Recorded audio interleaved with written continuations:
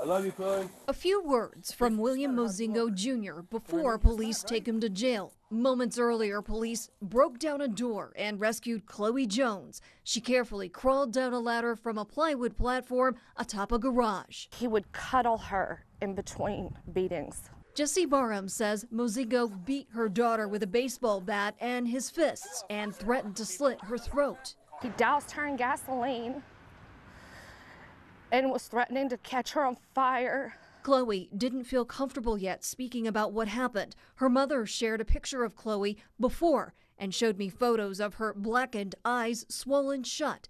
Barham says her daughter had been missing for 4 days. She called from the hospital. She said that she had been abducted, and she said that she had a broken arm and her face had fractures. Police body camera shows the garage behind a home on 11th Street Southwest in Akron. William, this is the Akron Police Department. This is your last chance. Come out now with your hands up. The woman who lives there called 911 saying Mozingo and the woman were discovered by her husband 5 hours earlier. I need to warn the police that are coming here.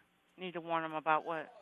Well, he is a violent offender. She called Mozingo their good friend. He used to live here. He paroled here at one time before he went back. The homeowner declined an interview but claims she met the young woman on more than 3 occasions. Chloe told me she'd never been there before. Had a conversation online. She was going to go and hang out with him. I found out that she got a ride to his place. Mozingo had been in prison 3 times for kidnapping, twice in Stark County. He also spent time at Lorain Correctional for drug possession. His 2-year probation for that started in April. My daughter's never going to be the same. Her life as she knows it is over because he was allowed to walk out in the streets, and that is not acceptable.